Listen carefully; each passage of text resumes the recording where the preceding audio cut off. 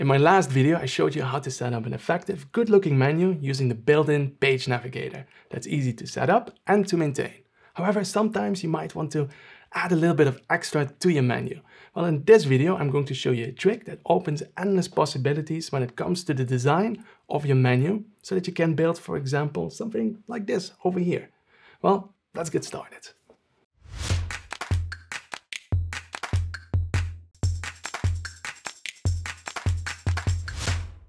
Welcome to How to Power BI. My name is Bas, and if this is the very first time for you visiting this channel, then make sure to hit that subscribe button if you want to stay up to date on all of my videos in which I share everything I know about Power BI.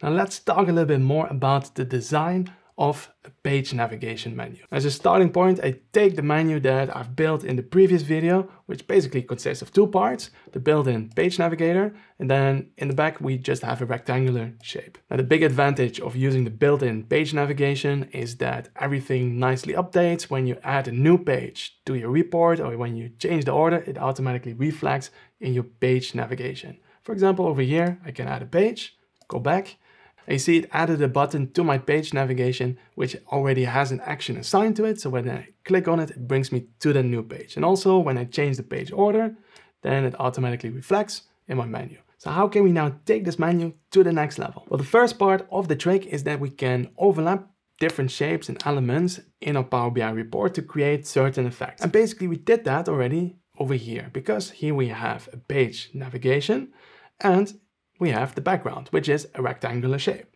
And the shape can be anything. For example, here we can go to shape and we can choose something else. Let's go for a parallelogram. And then we can go to style and here we can turn the border off. All right, so now I just have to make it a little bit smaller, maybe like this. And then I take my page navigation and I drag that a little bit more to the right. Now the shape is a little bit more unusual. However, you can make this look very good, but you just have to be a bit more creative. Now let's go to formatting and then here under style. And then we can push the text a bit more to the right. So for example, 50 pixels. And now I want to change the fill color for the selected state. So let's go for selected and then to fill. And here I don't want to have any transparency, so I'm going to put that to 0. However, now I want to make it look as if those buttons that are not selected are pushed to the back. Now, how we can achieve that is by going here back to default. The color stays as it is. However, I'm going to put up the transparency a little. Now, this is a little bit too much. Let's go for, let's say, 10%. Now you see it looks as if the unselected buttons are pushed to the back. And when you hover over it, it's kind of nice that the icon shows on top of that background shape. And also for the buttons themselves, we could go for a different shape and we could choose the same shape as we had for the background, just like this. And also that looks quite interesting.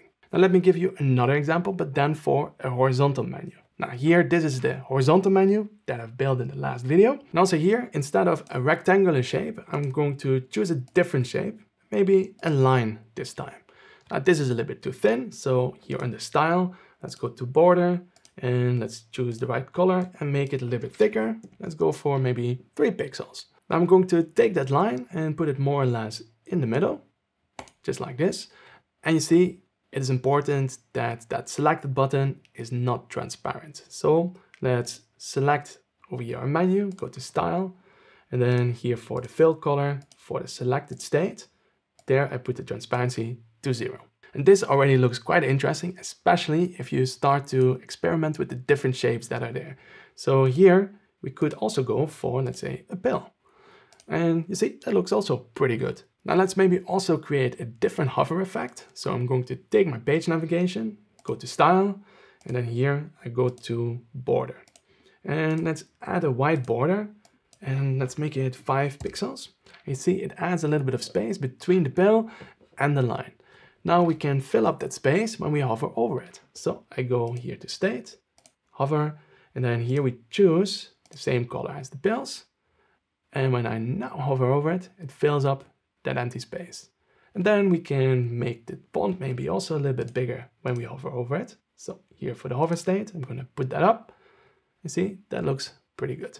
Now this was just the first part of the trick, that you can overlap different elements to create a certain effect for your menu. However, now I want to focus on the buttons themselves. Maybe you want to add a certain element, like a left borderline to each button when you hover over it. Well, you might think, okay, we can do the same thing. You can go here to shapes and then maybe add a little line to the left-hand side of the button. However, the problem with that is that it takes a lot of time to set up and to maintain. Instead of that, you can do the following. You take the page navigation that you just built before, copy it, Control-C, Control-V to paste it. And for now, I'm just going to drag it to the right-hand side of a menu. Now, the first formatting change that we're going to do is here under Style. And then here the text I'm going to turn off, so then we basically only have the buttons without the text. Now after we remove the text, what remains is basically just the buttons without the text. But these ones we're going to use as an extra element for the main button. Now in this case, let's say that we want to create borderlines on the left hand side of these main buttons. Then we can go here to fill. And for fill, we choose a different color. So let's say that we want to have this color. And for the selected state, I just have to make sure that there's no transparency. I'm going to put the transparency here to 0. So now I can resize it. Let's make it a little bit smaller.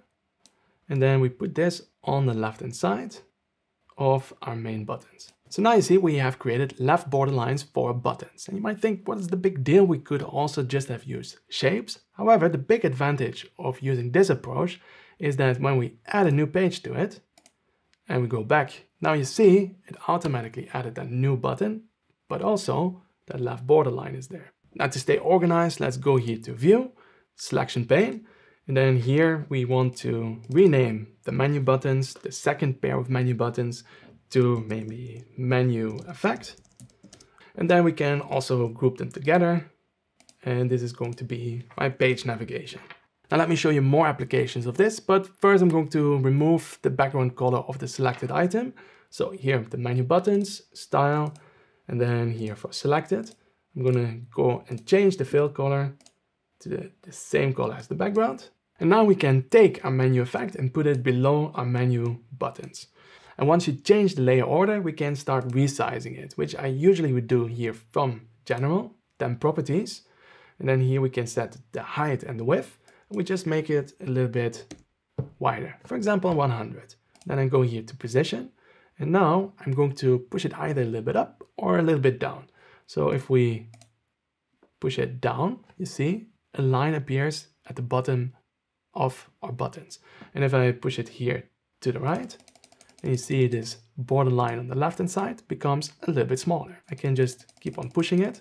You see now we have this borderline at the bottom of our buttons. So now you can basically create a line wherever you like for your buttons.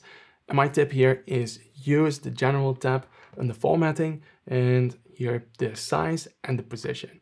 So for example, if we have a menu buttons, here we have a height of 300, width of 200, then for the menu effect, I could start off with exactly the same. So a height of 300 and a width of 200. And then I go to Position, and here I choose the same position as I have for the menu buttons, which is 50. Okay, and then here for the position vertically, there I have 157, and I'm going to use exactly the same over here. So that means now it's in the back, and then you can start moving it up and down and to the left. And so for example, if I want to have a thicker line at the top, then you see I decrease the vertical number. If I want to have this line a little bit smaller, I just keep on increasing it.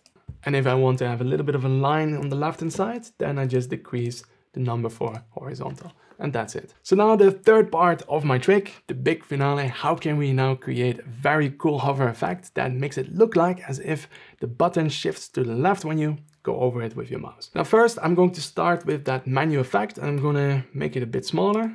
And let's push it first here to the left hand side of the main buttons. Okay, so this is what we had before. But what we can do now is that we position them behind the main buttons. So over here, I go to General, Properties, Position, and I make sure that I have here 50. And then also here for the main menu buttons, I have 50. So that when I hide the main menu buttons, only then you see the borderline on the left. Now let's maybe go for a little more subtle color for these borderlines. So I go to Style and then here to Fill, and let's choose a darker blue, but not as dark as the background. And let's then also go to the menu buttons. And also here, I want to have that same background color. So let's go for that same fill color. Now let's then also change the color for the selected state to green blue, like we had before. And then the very crucial part, what happens on the hover state? So when we go to hover, then I want to have a transparency of 100%, so that now when we hover over the buttons, we only see that borderline on the left-hand side. And also here we have endless possibilities when we start playing around with the different shapes and the different formatting options that are there. So it could look like this, for example, or maybe you want to go for the pill shape, or maybe you want to move the text to the right, and then when you hover over the buttons, then the pill goes to the left, just like this. Now, as you can see, this one trick opens up a lot of new design options for your page navigation menus in your Power BI reports. Now, I have another design trick coming up in the next video, so if you want to be notified when I upload that video, then make sure to hit that subscribe button. And I want to thank you again for watching. I see you in the next one.